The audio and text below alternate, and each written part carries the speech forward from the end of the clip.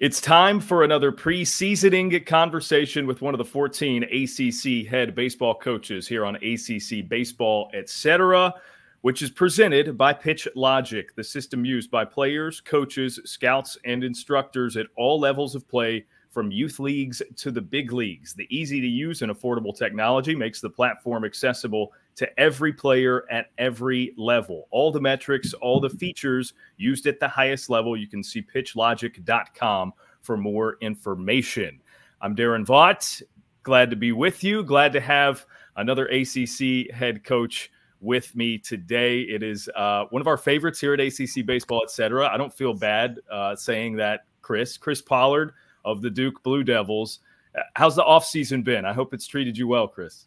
Yeah, it's been great. It's been really productive. As you and I were talking right before the podcast started, we just welcomed a new member to our staff. I added Brian Sikowski, who was the national cross-checker and scouting director with Perfect Game, and brings just a wealth of recruiting experience from that side of the amateur game, along with just a really, really vast array of contacts. And so he's hit the ground running from a recruiting standpoint. I think we had a good fall and off season, and now it's here, right? Well, before we dig into the nitty gritty baseball, Chris, I'm curious because I find you to be a guy who is, well read and an observer of certain things. I'm just curious. Do you have a favorite thing that you watched, read, or listened to in the off season? Great question. I love these kind of questions. I'm currently reading, and it's a really cool read, Outlive by Peter Attia. It's a really good book, recommended to me by one of my former coaches, Dusty Blake, who's now the pitching coach with the St. Louis Cardinals. He and I had lunch together right before the holidays, and we always swapped ideas on books. And he said, I got one for you. And so I've been reading that, and that's a cool read. And had a great family vacation back over Thanksgiving to Costa Rica. And anybody that's looking to travel, man, what an amazing country with amazing people. And so just we've had a really full off season. It's been productive from a baseball standpoint, but it's been a lot of fun from a family dynamic as well. Cool. Very good to hear. I'm going to have to jot that one down. I know you are that way with friends and coaching colleagues. So I figured I'd get a good answer in terms of a good read there. Well, let's reflect on last year a little bit. We made no bones about it. You made no bones about it to me anyways, when we had our conversations. And that was, of course, prior to us being part of the D1 Baseball Podcast Network. But it was a challenge for you to work the pitching staff in a way that was as successful as it was, right? Once Santucci went down with the injury, it was tough to really say, okay, we have starting pitchers, we have middle relievers, we have closers, and your guys really embraced the edict, if you will, that you guys gave to them, that, hey, roles are fluid. We just need you when we need you. We need you to buy in, embrace it, trust the process here, and good things are going to happen. And good things kept happening, Chris. It was wild. It was almost a sort of thing that, not that people were skeptical. It just, there wasn't a ton of precedent for it, and it hadn't been done at the level that you guys did it that often. Is last year? I'm not asking you to do rankings here, Chris, but how do you view last year in terms of coaching jobs for a season that maybe you are most proud of? Well, first and foremost, the credit for the way we pitched and the style in which we pitched, and the fact that it was able to work and be successful, it goes to Brady Kirkpatrick, our pitching coach, who did an incredible job of putting guys in a position to be successful, and understanding each guy's strengths and what role would sort of suit and fit our guys for them to be successful. And as you mentioned, it took a group of guys willing to buy into an unconventional approach. So Brady and the job that he did, and our pitchers and their buy-in, that was the difference. But in terms of pride, at 26 years as a head coach, I don't know that I've been more proud of a team in terms of what that group last year accomplished. I don't think it was anything special that I did, but I can tell you that I just have an enormous sense of pride for and appreciation for that group of individuals and what they did and accomplished for Duke baseball. Yeah. How was the fall? What's your assessment on how things looked? And I'm curious how different that's going to be this year. I assume, you know, all word on Jonathan is that he's healthy and maybe as good as ever. So there you go. You've got at least one starting pitcher. Yeah, you know, I think everybody likes to get on these preseason podcasts and feel great about how their fall went. I don't know that our fall was exactly where we wanted it to be. I think we left the fall still with a lot of questions, a lot of room for improvement in a lot of different areas. And so, you know, we've been intentional about kind of highlighting for our guys how important the offseason would be, how important the winter break training would be, and how important this preseason would be. You know, I think one of the things that guys have got to come to grips with is that, hey, this is this year's team, not last year's team. And you've got to find your own personality and you've got to find your own voice to be successful.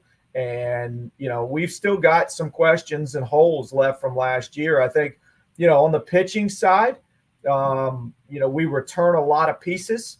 And I think on paper, we've got an opportunity to really pitch and have depth. You mentioned Jonathan being healthy and Ben, he had a great fall and has looked great so far in the preseason. And you bring back a couple of All-Americans and really 3 All-Americans in Talon and O'Shell and Healy to complement a really talented Santucci and a guy like Aiden Weaver, who had a great freshman year. And we've got some pieces out of the portal and a really, really talented freshman in Kyle Johnson. And so, you know, I think on paper, we have more answers than questions on the mound. But, you know, if you look around the field, we've got a lot to replace from an offensive perspective. And I think we have a lot of the holes to plug defensively. And, you know, we had the luxury of having a terrific player and a terrific leader at shortstop in Alex Mooney, who's now in professional baseball. And, you know, that's a big hole to fill, not just from a production standpoint, offensively and defensively, but the leadership and the competitive fire that he brought to the field with him every day. You know, there's a vacuum there, and we're still looking to fill that. Yeah, that's an interesting point. Just knowing the type of guy, type of player Alex was and still is. From a coaching perspective, how much can you do to sort of actively replace that? You can find a good shortstop who's got talent. It's sort of the intangible stuff. Right. Can you, to what degree can you recruit to that in ways that you could recruit for, you know, bat speed, or a guy who's got a great backhand, who can, you know, range all over the middle infield? I do think it's very difficult to identify some of those traits and characteristics in the recruiting process. You certainly look for them. You certainly, you know, you want to try to identify guys that are going to be a culture fit, as well as an ability fit when you're in the recruiting process. But, you know, I think some of it goes back to the exact same thing I said to the team the day after Santucci got hurt in the Pitt series last March. You know, that was at Saturday morning, and Tooch had left that game early with an injury, and, you know, the game had gotten away from us late. And I said, look, you know, Tooch is likely out for the rest of the year. Let's talk about this candidly and not try to sugarcoat it. I said, you're talking about one of the most talented guys in the country. It's not going to be one guy that steps up and replaces him. We're all going to have to step up and be a little bit better. And to the credit of that group, they were. And I think the same thing holds. You lose a guy like Alex Mooney, who, you know, you may coach a guy like that once every 10 years in terms of the type of competitive fire and the leadership. And so you don't look to replace that with one player. I think you've got to ask a bunch of guys to step up and be just a little bit better in the areas of leadership and competitive fight. No. You made reference to a newcomer that is really, really intriguing in Kyle Johnson, a two-way guy. Our Aaron Fitt was on the main D1 show raving about him, I think earlier this week that was. What makes him special and a good fit for your program? Yeah, it's a lot. It's a lot of different things. No, I remember the first time that I saw Kyle pitch. He was a junior, heading into his junior year, and it was in a tournament. He was pitching down at Campbell University, and I just thought, man, this guy's arm really works. It's easy. He throws a ton of strikes. He's got feel for a changeup. But his travel baseball coaches were quick to point out, hey, this guy can really hit too. And I said, okay, that's great. But for me, I kind of thought, you know what, we'll give him a shot to hit, but he's probably going to wind up being more of a pitcher. I still think that Kyle's future in professional baseball is on the mound, but I think we were all pleasantly surprised as a coaching staff this fall at the type of at-bats that he gave us. The ball really jumps off the bat. He's got power. There's bat-to-ball skill there. And so, the more we watch, the more we realize, man, he's going to really factor in for us offensively. And he's also very, very good in the outfield. He's a very skilled defender, can really go get it. It's a plus arm. And the other piece is he really likes to compete. He's a guy that away from the field, he's always got a smile on his face. It's an infectious, contagious smile, and you see it all the time. But when he steps between those lines, he's a different guy. And there's a competitive energy about him that guys really feed off of. And so, I'm excited to see what he's going to do this spring. He's certainly going to have an impact for us as a two-way player. You mentioned the returners. Who else, in addition to Kyle, whether new to college baseball or new to Duke baseball? I saw you got a couple more Ivy League grad transfers. I love it. Feels like that's just become a staple of the program for you guys. Who were some of the other newcomers who are expected to impact? Yeah, Ben Miller, who was an all Ivy League first baseman, but two-time all Ivy League first baseman, career 300 hitter at Penn. He had the best fall for us offensively. Really steady at bats. It's gap-to-gap power. He's going to hit some balls out of the ballpark, but it's a lot of doubles and just a lot of loud contact, a lot of loud exit velos. Zach Morris, who was an all Big South player, all Southern Conference player at VMI as a shortstop, is going to factor in for us. Wallace Clark, who's a transfer from Oklahoma, was all freshman Big 12 team at Oklahoma, will play somewhere on the left side of the infield for us. Could be short, could be third. Macon Winslow, who's another freshman, came in with Kyle in this really talented 2023 freshman class. Even though we returned Alex Stone behind the plate and certainly Andrew Yu, who's got a number of starts under his belt as another talented catcher, Macon Winslow is going to figure in for us behind the dish and at the plate. Just a really talented guy. Probably is advanced, and we've had some really good catchers in this program over my 12 years, but probably the most advanced freshman that we've had at that position since I've been at Duke.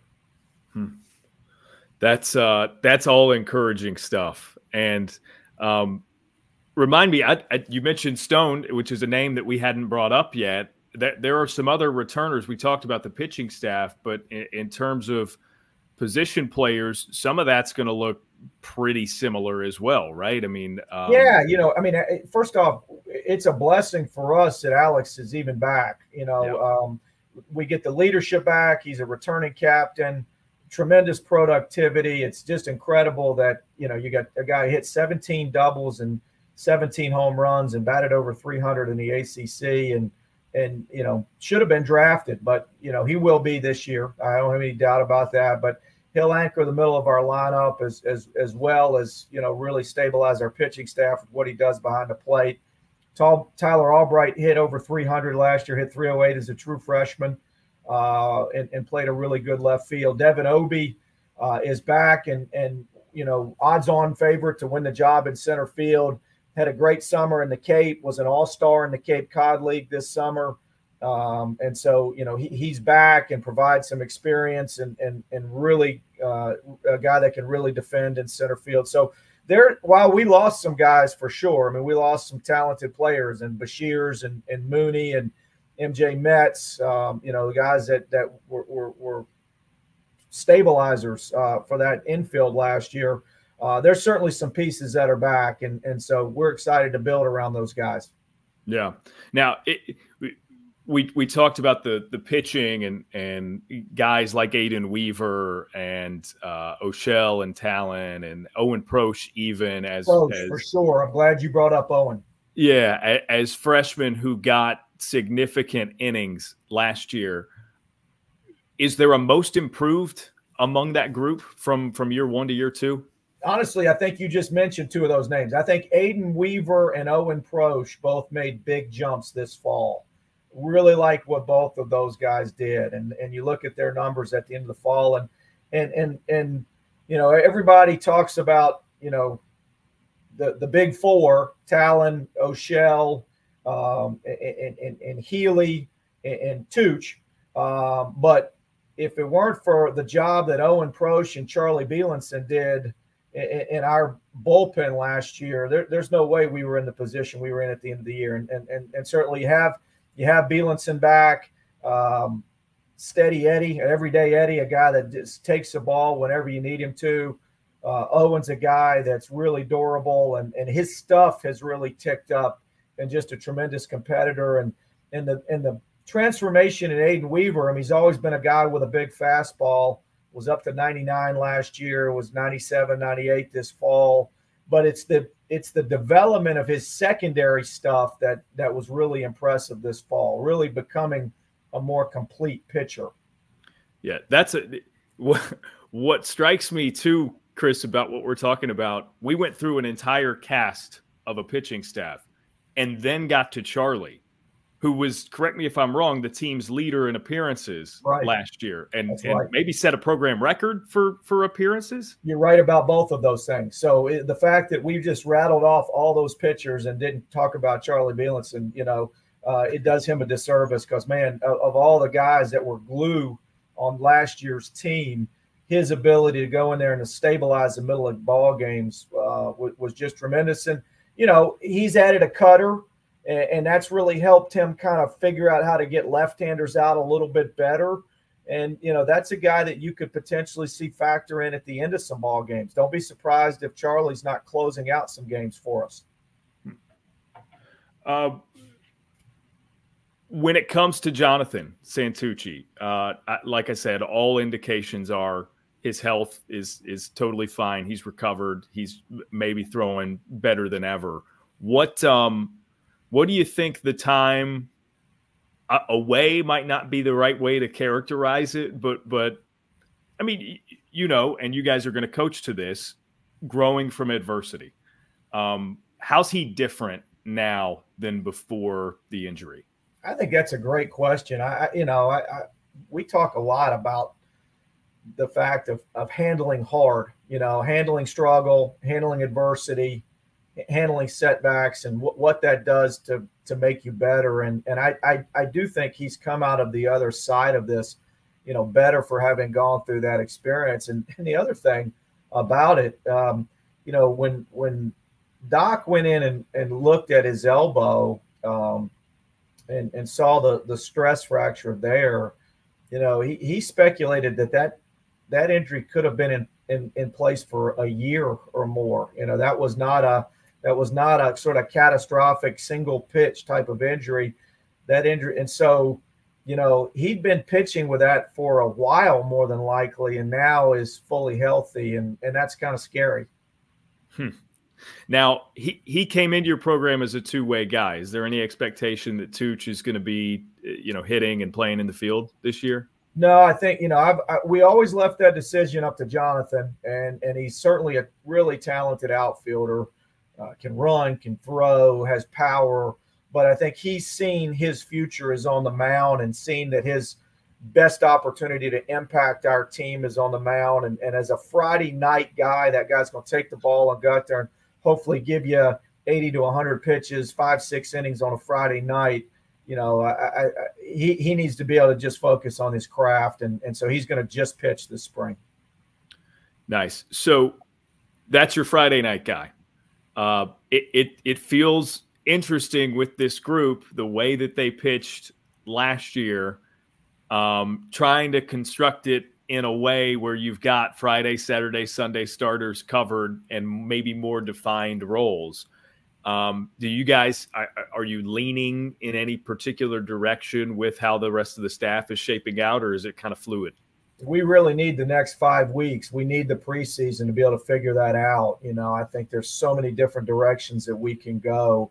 You know, certainly there's the potential of a guy like Fran O'Shell moving into the rotation. There's the potential of a guy like James Talon moving into a starter's role, and we need to explore that. We need to play around with that and see if that's the right thing to do for those guys and the right thing to do for the team.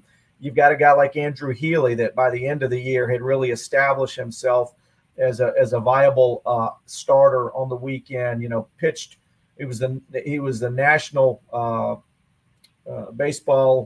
Collegiate Baseball Writers Association Pitcher of the Month in April last year, and was a freshman All-American and pitched great in that Super Regional, that first game of the Super Regional versus UVA, and you know, so that's a guy that's got some starting experience under his belt, throws a ton of strikes. Aiden Weaver, we have already talked about, has made a jump. You know, Owen Prosch, the stuff is ticked up, so you can see him in a starting role. Kyle Johnson factors in there somewhere. So I just listed off about 6-7 guys, and you know, only 4 of those guys are going to probably start. The other guys are going to wind up in the pen, and so we've got a real challenge to figure out how to put the puzzle pieces together here in the preseason to make sure we've got guys in positions that not only suit them the best, but also suit the team the best. Yeah. Look, I know you love your job and you love all elements of it.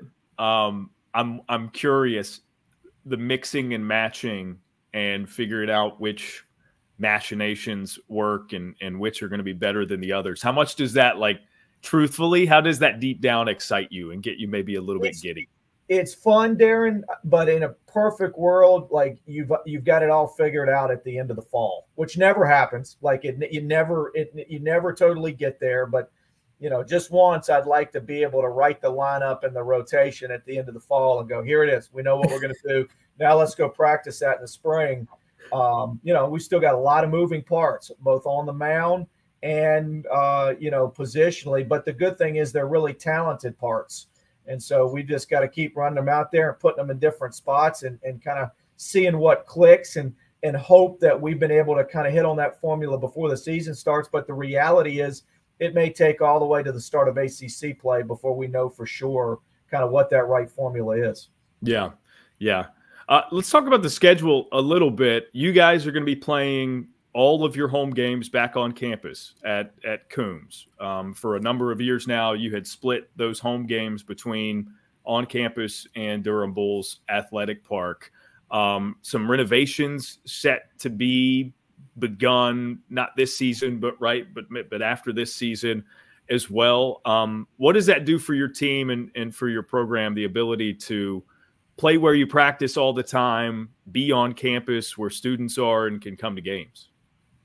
Yeah, we've been talking about the ability to sort of be all in at one venue for the last 12 years. And first off, super grateful for the relationship that we have with the Durham Bulls. They've been wonderful partners for us, and been great to us. It's been a really unique opportunity to be able to play so many games in that beautiful ballpark downtown, the DBAP. But you know, we want to be able to build our program around an on-campus venue. Coombs is such a neat setting for college baseball. It allows us to get our students out and be involved in our program. And, you know, the challenge is we need to invest in Coombs to make sure it's a facility that can continue to attract the type of player that we need to bring into Duke to compete at a national level and at an Omaha level. And that's what's exciting for me, is that, you know, the university's really gotten behind us, and We do plan to break ground in the early part of the summer on a significant expansion of the ballpark, expanding the seating, redoing the dugouts, adding a new indoor hitting and pitching laboratory facility, locker rooms, coaches' offices, clubhouse facilities, and amenities. So it's a big investment, and grateful for all of our supporters that have gotten behind this initiative and recognize that, hey, building a first-class ballpark on campus is only going to help us in taking this program to the next level.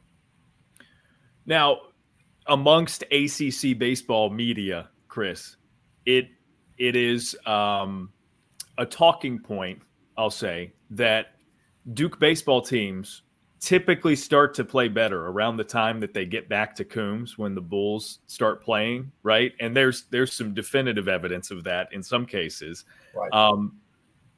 How beneficial is that for your guys? And just like, what have you observed in the way of the team plays better at Coombs over the past several years? Well, I've kind of likened it to a golfer who, practices on one golf course, but then goes and plays in a tournament on another golf course. It's a different feel, and our guys get really comfortable at Coombs and get comfortable with the way the ballpark plays and sight lines, and it's our home ballpark, and I think now to play all of our games in that park just allows us to be that much more comfortable, and there's going to be some reduced wear and tear on our guys as well, and just not having to move back and forth, and I think that will benefit our team in the long run also. Yeah. For my money, it's a beautiful setting. I'm so excited that you guys are doing this, because the view from, behind home plate there at Coombs with the trees in the back, campus obviously generally is beautiful. I'm really excited to see how it turns out, and how the renovations go. And, the final product there is going to be something to behold. I think it'll be really cool for you guys. Darren, we've talked about, our goal is to build Coombs Field into the Cameron Indoor of college baseball. That's the kind of vibe and energy and space that we're looking to create. Yeah, I love that. Is that, I don't know how far into plans and that blueprints and that sort of thing that you are, is part of that trying to create more intimacy? Like, I don't know if maybe you build up the stands in a certain way to where they're sort of closer and maybe right over top the guy at home plate, if you can. Yeah, we've talked about, we want to be able to create a student section down that first base line behind the first base dugout. I think expanding the seating in both directions towards both dugouts allows for kind of a wraparound effect, and allows us to kind of create a little more intimate environment for the fan experience, and create a little more energy and atmosphere. And, and then again, the most important piece is just making sure that we've got the type of player development facilities and amenities that these guys need and deserve to be able to train and become the best versions of themselves. Yeah. I'm going to switch gears to talk about some individual players quickly before I let you go, Chris. We mentioned James Talon. We mentioned Fran O'Shell, the latter of whom I got to see a little bit over the summer with Team USA. And we'll go maybe with Talon first. What has he improved on from year 1 to 2? Because this is a big jump, right? I mean, I think it's safe to say years 1 to 2 as a college baseball player might be the biggest jump for most. Yeah, you hope so, right? I think he's continuing to work on developing his off speed. He's a guy that was very reliant on the fastball, through the fastball 90% of the time, and it's an elite fastball. It's one of the most elite fastballs I've ever coached. But being able to not have to be so reliant on the fastball and be able to keep guys off the fastball with a slider and change, I think is a big part of his development. And also just kind of some of the nuanced parts of the game, being able to field his position and control the run game. Those are areas where I think you'll see growth with James this year. Yeah. And then for Fran, there's there was a lot there to love to begin with. And then the experience with Team USA, I'm sure, just sort of built upon that, in addition to the natural progression.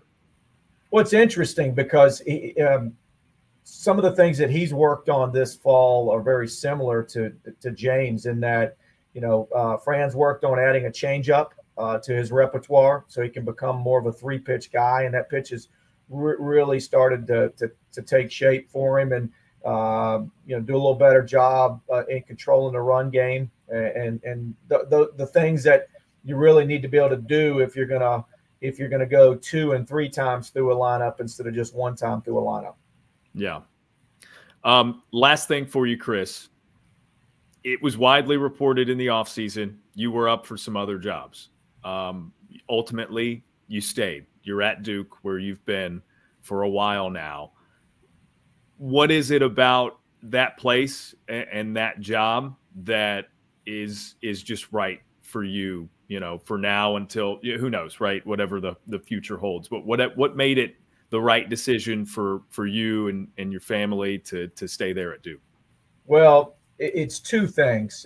Number one, this is the right community for me and my family. We love it here in Durham. I love the school that Thomas and Brady attend, and we've got great friends here in this community. So this was about family first and foremost, and feeling like this is the right place for us. But the other piece is just the people at Duke, and I know that becomes kind of cliched, but it's meaningful. Like we got our challenges. We need to address our facilities, and Duke's not without its flaws and its challenges, but we got great people, and we got great support, and we've got an AD who's dynamic and forward thinking and really wants to be able to keep moving the needle for us. And so I'm grateful for Nina, and I'm grateful for the other people around this place and that make Duke special.